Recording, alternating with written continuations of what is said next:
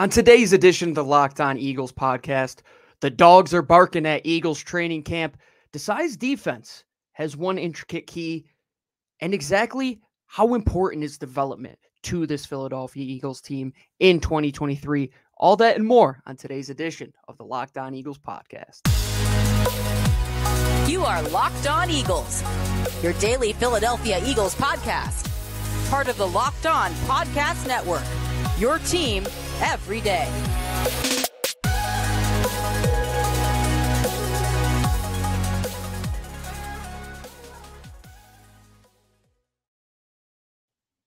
Welcome on in, everyone, to another edition of the Locked On Eagles podcast, your only daily Philadelphia Eagles podcast here, part of the Locked On Podcast Network. Shout out to our everydayers, those of you who have ever listened to 1,000, 100. It doesn't matter how many episodes you've listened to. If you're joining us here, you're considered an everydayer. And anybody who's listened to this show, I'm sure you're an Eagles fan, just like myself. Gino Camilleri, as always, your host.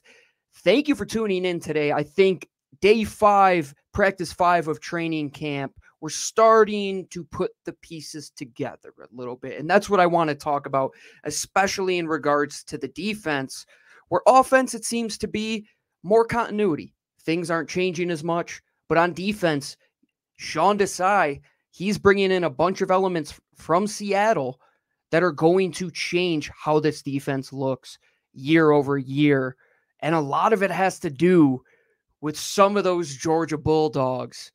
We're going to start the show with that because, man, oh man, are those dogs showing out in training camp so far. And I would have to say, if I were to pick one on offense, one on defense, well, of course, on offense, it has to go to DeAndre Swift, the newly acquired running back from the Detroit Lions. On defense, it has to be Nolan Smith. I want to start talking about Nolan Smith first because when a rookie comes into training camp, a lot of the times you can be a deer in the headlights, right? You can get up there and, oh man, I'm going against Lane Johnson. It's Jordan Mailata. It's Jason Kelsey. And your feet can be a little bit wobbly at times, and you might not throw your best pass rush reps together. But man, those Georgia kids know how to come in and play football. And that's what it seems that they're doing. And multiple beat reporters have reported over the last couple practices that Nolan Smith just continues to turn heads. And why is that? Well, one, it's his freak athleticism.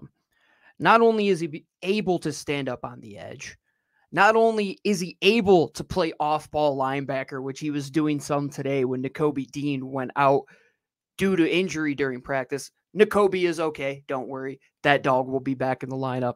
But Nolan Smith is able to do a ton of different things. He's able to disguise himself. Hint, hint. We might be talking about that when it comes to Sean Desai's defensive philosophy. But he's just able to be a person who is molded into not just an edge rusher, not just an off-ball linebacker, not just a third down pass rush specialist, but somebody that is just a football player on the defensive side of the ball. And you talk about the idea of titling positions. It's tough to put a title on Nolan Smith because what is this guy? Have we seen a player like this in Philadelphia? I don't believe so. Brandon Graham, Derek Barnett. These guys are the more traditional 5-tech defensive ends. Hand in the dirt, can play the run, can play the pass. Josh Sweat is a little bit of both. He's that more modern, has the athleticism, has the build, has the bend, but at the same time is a freak when it comes to the run game. But he's more of an outside rusher. He's not going to be somebody that moves inside all the time. Nolan Smith is a collection of all those things. If he puts on some more mass, he could truly be a 3-down player. But right now, this guy is a master of many hats. And his athleticism is off the charts. He's already putting together multiple pass rush moves in sequence, as reported by multiple beat rushers, that he's able to win with speed on the outside, with just pure bend ability. He's able to win with multiple hand usage moves. He's able to give you that speed to power look. He could do so much as a rookie, and guys can't look away from him. When these people that are there every day and have been there multiple seasons are saying, we haven't seen somebody like this in terms of athleticism on the defensive line, I'm going to take notice. As well as the running back position, where, yeah, it's been Miles Sanders the last couple of years who's been exceptional, but the things you're hearing regarding DeAndre Swift are everything that you had hoped for when you had acquired him back during the draft. DeAndre Swift was somebody that was coveted coming out of college by the Philadelphia Eagles. There's a reason why Howie Roseman went out and got him. And there's a reason Howie Roseman does what he does. It's because he bargain shops at this position. But is he sacrificing ability for the amount that he's giving away? The amount that he's investing? No, not at all. DeAndre Swift is an incredible player. And the things you're hearing out of camp are only backing that up. Jimmy Kempski had a good write-up today on the inside zone portion of practice and what inside zone is, or inside run portion, where they run a lot of inside zone, a lot of inside power. So where you're finding the tackles or finding the space between the tackles, between the guard on the inside. You're not bouncing it. And he said he was decisive. He said he hit the hole when it counted, when it was tight, when there wasn't much room. He still was decisive and hit the hole when it mattered. And if you go back and look at Detroit, that was exactly what he did there too. And some of the times and some of the hangups on Miles was like, man, just take what's there. Take the hole and go. That's kind of why Kenny was favored a little bit more down the playoff stretch, was because he was able to execute inside run. He was able to just get behind these big guys and go. And what Kenny said in his press conference the other day, listen to the damn center. Yeah, man, you got to be ready to go when Jason Kelce is getting up to the next level. You got to hit that hole at the perfect timing when the combo block departs from one another. And DeAndre Swift's burst, vision, athleticism, quickness, decisiveness. We're just talking about the run game. We haven't even talked about the biggest element that could be coming into this offense being his passing and his pass catch ability. Today, he beat Davian Taylor, of all people, on a wheel route. And you're saying, oh, it's Davian Taylor. But it was reported that he had multiple steps on this guy. And Nick Sirianni was talking about the ability to catch out of the backfield as opposed to out wide. It's a completely different set of circumstances. The routes that you're running, your body positioning to the ball. And he kept hinting that DeAndre does that very well when he was talking about what all of these backs do. And it's clear that he is the most versatile of all the guys, as well as Nolan Smith being arguably the most versatile of all the rookies. And that's comparing him to Jalen Carter, who can do a lot on the defensive line. Kelee Ringo, who could play multiple defensive back positions. Sidney Brown, who could do a lot of the same. But can Nolan Smith be an every down player simply because you can find a spot for him at any given time? And DeAndre Swift, is he going to be the back that you say we can't take him off of the field because he is the best of the bunch? I don't know what they're feeding him down in Georgia, what they're feeding him in Athens, but it seems that these dogs, they came in hungry this training camp, and they came in two different circumstances. DeAndre Swift has been around the league for a little bit, a new, fresh environment to get a part of. That's seeming to do him wonders. We'll see when it comes to on the field. I would like to say that does turn out to be what happens. And Nolan Smith, he's coming in as a rookie, and he's flashing day over day, and he's putting together good practices. And when you hear Sean Desai and his defensive philosophy, it makes all the reason in the world, or all the sense in the world, rather, why a guy like Nolan Smith and Kelee Ringo and Jalen Carter and Sidney Brown would be something that this guy is interested in coaching. And that's what we're going to talk about on the other side of the break. But before we do that, we have a message from our friends over at LinkedIn Jobs. If you haven't heard of LinkedIn Jobs yet, and you're a small business owner, well, what are you waiting for? Every time you hire somebody, it could feel like you're going all in at the roulette table. Well, don't worry. LinkedIn Jobs makes it easy to find the right people faster and for free. What it does, they add the purple hashtag hiring frame to your LinkedIn profile if you're on there every day like myself, or you are a small business hiring currently, you probably have seen this. All you do is you put out a few simple tools, screening questions, and it makes it easier for candidates to hone in on the position that you are looking for when it comes to the right skills, experience, and so forth. And when you are in a small business, there is only one place that you could trust. It is LinkedIn Jobs.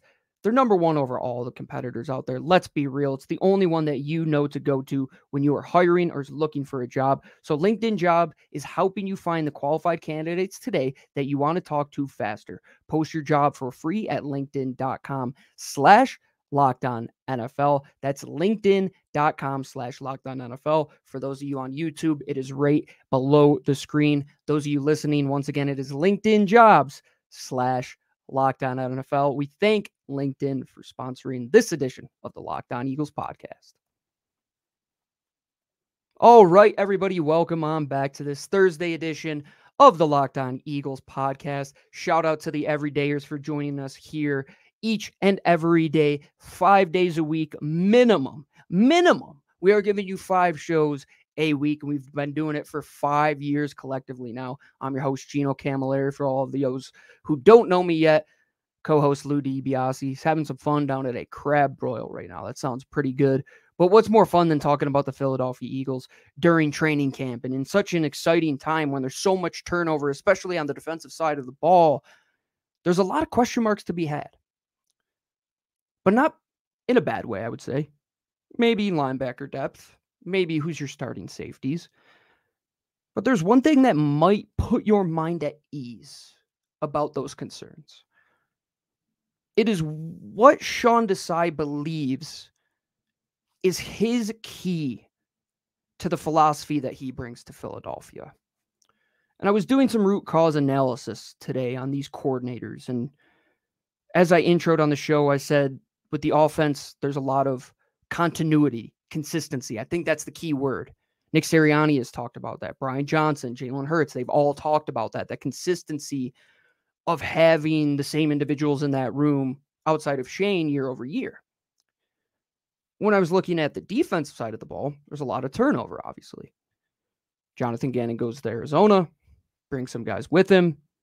In comes Sean Desai.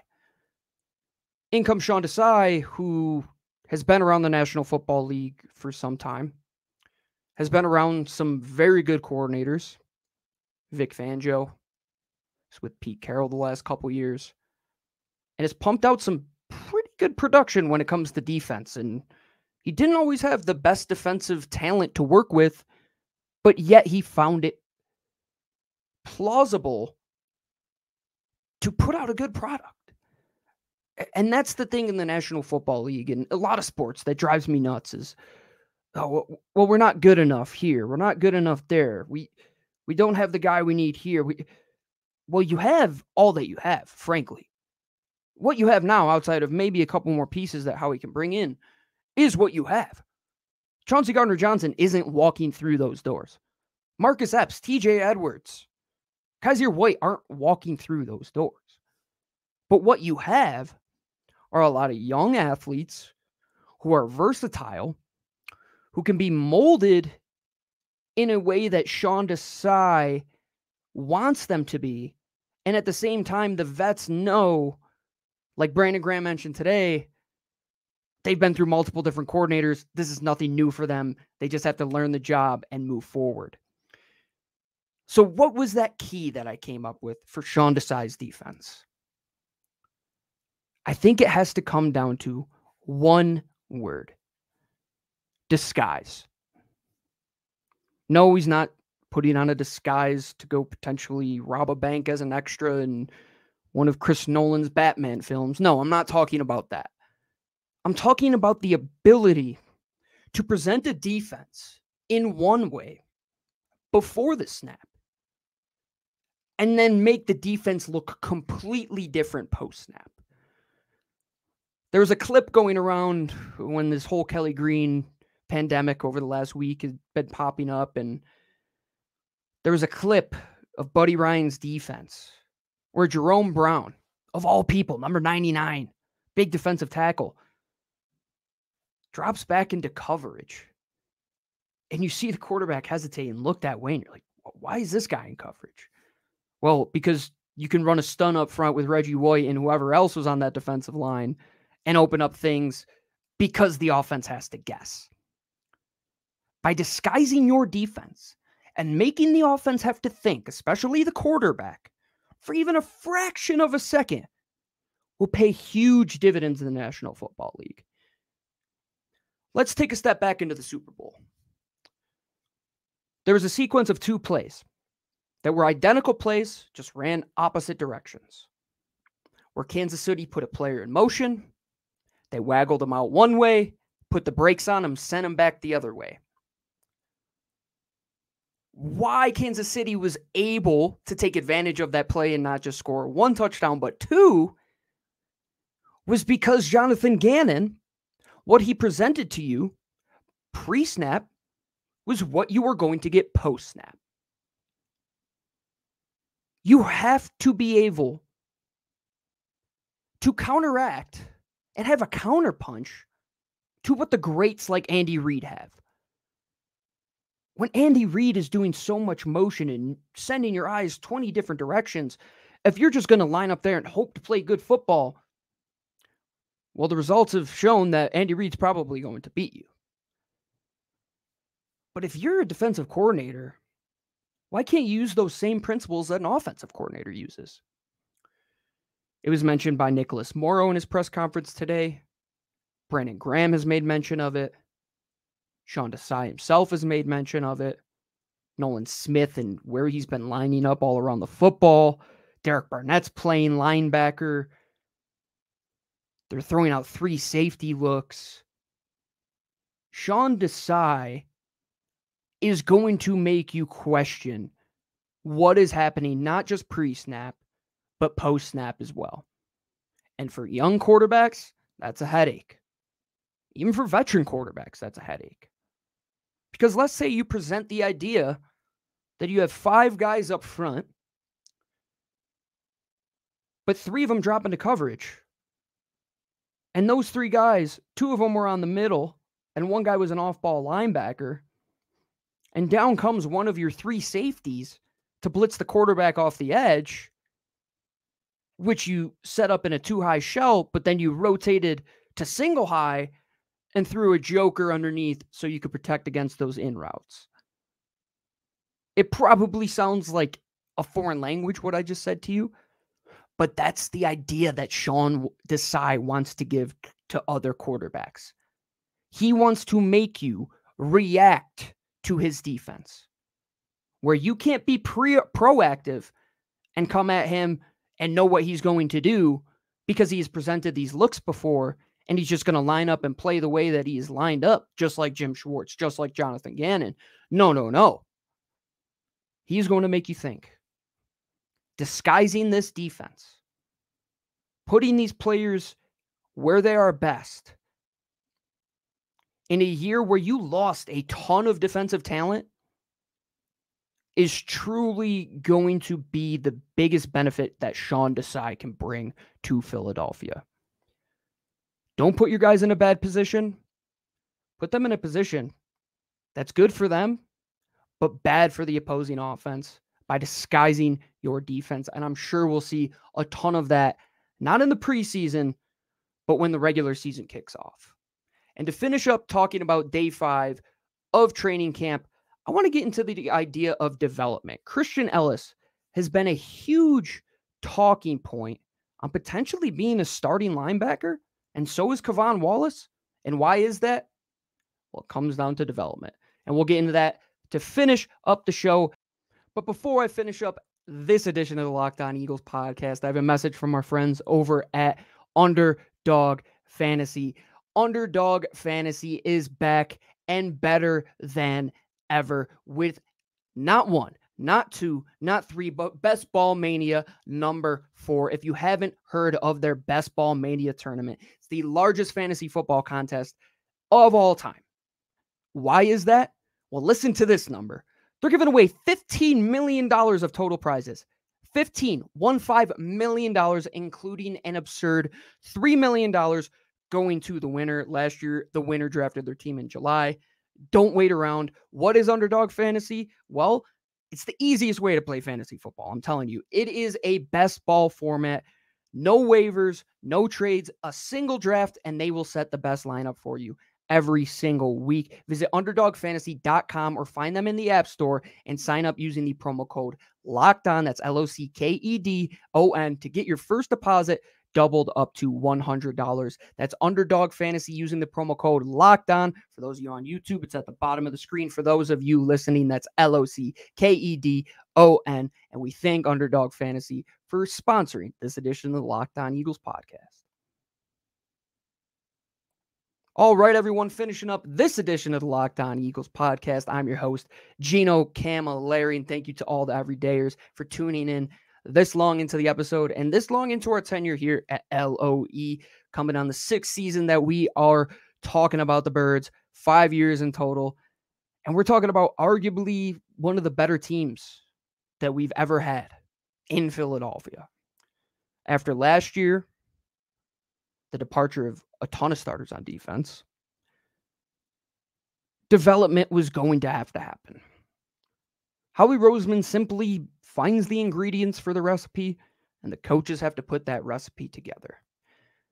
And why this talking point came up to me and popped into my head today was because of the talk of Christian Ellis and the talk of Sean Desai's defense, where Kevon Wallace is getting meaningful snaps and Derek Barnett is playing linebacker, and you're looking at Christian Ellis saying, could this guy potentially start now? Is he better than Morrow at this point? I think you have to look at this, and much like the talk of root cause analysis, boil this down to why. Why is this happening? Well, I think you could take it to the guy that he's potentially replacing in TJ Edwards. Why was TJ the player that he was? Well, he came in as a hardworking kid, had all the traits as an off-the-field guy, a hard worker, didn't get into trouble, wasn't the most athletically gifted guy, didn't play much against the pass, but he came in and he worked hard, and he was a special teams player, and when he got on the field against the run, he just continued to tackle and not miss tackles. And then all of a sudden, he becomes an every down player for you, because you didn't cut him 3 years ago when he was a raw player. Much like you didn't with Marcus Epps when you brought him in and DK Metcalf took his lunch money to end the season for the Eagles. Christian Ellis is the same way. And I'm somebody that can get caught up in recency bias and say, oh man, like, why is this the best option? Well, you have to see the bigger picture sometimes. And Christian Ellis seems to be that guy that is embracing the bigger picture, and the coaches are giving him all the chances to go out there and win that job. And the coaches have to trust themselves to develop the players, but at the same time, the players have to want to get better. It's a two-way street. When you look at Christian Ellis, it's an interesting story that I think we've seen before, but yeah, I think we're still a little blind to it. Still a little blind to the Reed Blankenships of the world, or the Josh Jobe who pops in as the first guy off the bench when James Bradbury goes down, and just a collection of these guys who weren't the stars of their draft class, but just continue to come in every day and work. And the National Football League and sport in general is a funny thing where a guy can look like $1 million one place, and you go to another place and he looks like a penny that's been kicked around the train station. Alignment, assignment, coaching, responsibilities. That's so many variables outside of what the player does. So when those things work and all those variables start to mesh together, you start to get the TJ Edwards of the world. You start to get the Reed Blankenships of the world. You start to get the Christian Ellises of the world, where You don't have to invest higher because you can get by with these guys. And they do a good enough job and have warranted getting that play time because they buy into the culture. They'll play special teams clearly. And they'll do any job that they have to take on. Are they the best players? No. Is Christian Ellis the best player in the world? No. But is development key to getting these guys in a position to where they could be their best version of themselves? 100%. So patience. And I say that every year this time of the preseason. Don't get caught up in the hoopla. Don't knock these guys. Don't rag on them just to get caught up in the clicks. They're human beings fighting for jobs. We're not all perfect. This podcast probably sounds way better than the first podcast I ever did. Development, development, development. How do you get the BGs, the Fletcher Coxes, the Lane Johnsons, the Jason Kelce's? You have to develop these guys. Let the coaches coach the players and let the players show on film that they deserve a job. And man, I can't wait to keep talking about that freaking defense, man. It's exciting, but that'll do it for us today on the Locked On Eagles podcast, this Thursday edition of the show. Thank you for all the everydayers for tuning in. We will be back tomorrow on Friday to bring you one more show before the Eagles open practice this weekend. Fans, get out there. It's an exciting time to be a Philadelphia Eagles fan. Make sure you're following along each and every day. Make sure you subscribe to the show wherever you get your podcasts and in video form on YouTube as well. Follow us on Twitter. Until our next episode, you could catch me at GC24_football. Catch my co-host, DiBiase, LOE, on Twitter, and follow the main page at Locked On Birds. Make sure you check out all of the Locked On podcasts, but make sure more than anything, you're following the Birds. As always, signing off, Gino Camilleri. Fly, Eagles, fly.